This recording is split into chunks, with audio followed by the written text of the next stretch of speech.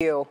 Following up on our next story here, the FBI and police in Rochester, New York, are now investigating a deadly crash early New Year's Day as possible terrorism. ABC's Rena Roy brings us the clues that authorities are considering now. Dashcam video shows a large SUV on fire slamming into a smaller SUV.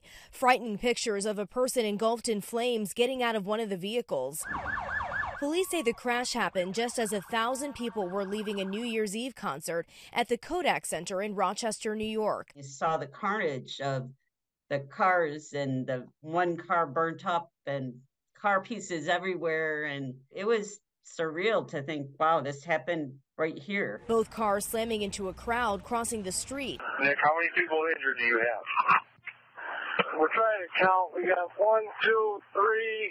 I can see on the ground. 3 people killed, including the driver of that large SUV, 9 other people injured. Police releasing photos of the suspect, who they've identified as 35-year-old Michael Avery from Syracuse, New York. And what's raising suspicions, police say more than a dozen gas cans were discovered inside that large SUV. Avery made at least a half dozen purchases of gasoline in gas containers. The FBI now joining police investigating the incident as a possible act of terrorism, as authorities say it appears Avery intentionally drove into the crowd. So far, investigators haven't found anything to suggest Avery was motivated by political beliefs. Law enforcement sources telling ABC News the driver of the SUV is from Syracuse and had driven his own car to the Syracuse airport, where he rented that large Ford Expedition SUV. Investigators are pouring through the suspect's electronic devices and social media accounts and talking to friends and relatives as they try to learn more. Rena Roy, ABC News, New York.